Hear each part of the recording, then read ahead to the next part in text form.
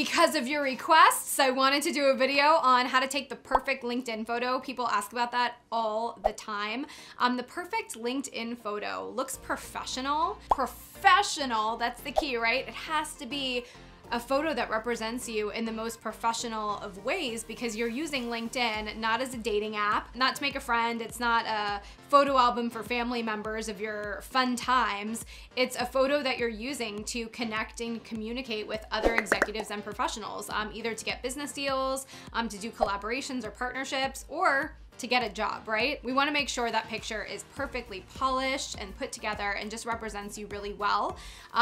To inspire this video, I literally just scrolled through my LinkedIn connections and I made a list of everything everybody was doing wrong. And I thought I would imitate those for you, because a lot of people are doing things wrong, and they're little things, but they matter. And so we're gonna go through those today. Get excited. Hi everybody. So today, I want to hear from you. What questions do you have? We've created a very short survey, I promise, but I'm asking you guys to fill out this survey and tell us, how can I continue to make more content that helps you grow and develop within your career? I am your biggest supporter. As always, I so appreciate all of the love and support.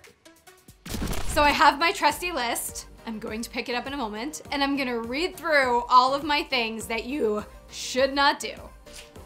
I'm back. Okay, things not to do. Hair in your face. Sexy photo of yourself leaning against a wall. Hat. Dark photos. You can't see anything. Too far away. Black and white photos on LinkedIn. Sarcastic eyes. Your face is cut off. Profile photo. No picture at all. Who are you? Too many accessories. You and a friend. Chin on your hands. So here's one that's a little bit controversial, so hold the booze. I noticed a lot of people have their graduation photo on LinkedIn. And I'm sure that there's an argument to be made for this, but here's the thing. If you're applying for a job, and Intern Queen's a great example, I wanna hire people with 1 to 2 years experience. But sometimes I can't find those people, so I will really seriously interview recent grads.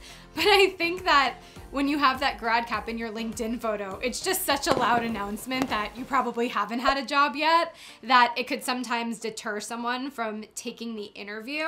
So I know, but like, put that on Facebook and Instagram. Why does it have to be your professional representation on LinkedIn? Because you might have like so much knowledge and experience, and I think that the grad cap, I get where you're going with it. I just think it might work against you. Something to think about.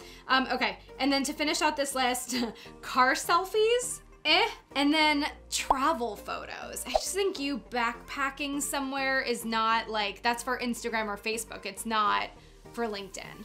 Okay, so I think from this list of don'ts, we can create our own list of do's. So clearly you can tell by all of my examples here, I want your face featured. I want you to look like you're dressed professionally. It doesn't have to be too stiff, but you wanna be dressed professionally. You want your hair out of your face. You want a really clear photo, and you want a photo of you, not a wall that you climbed and not your friend Sally. You know, we want a picture of you, and we want this to be a tool that can help professionally represent yourself in this social network that's so important for getting jobs. All right, guys, I know that LinkedIn is a popular topic, so if you have any more questions, anything that I can further dive into to help you guys, please comment below. Tell me what you need. I'm here to help.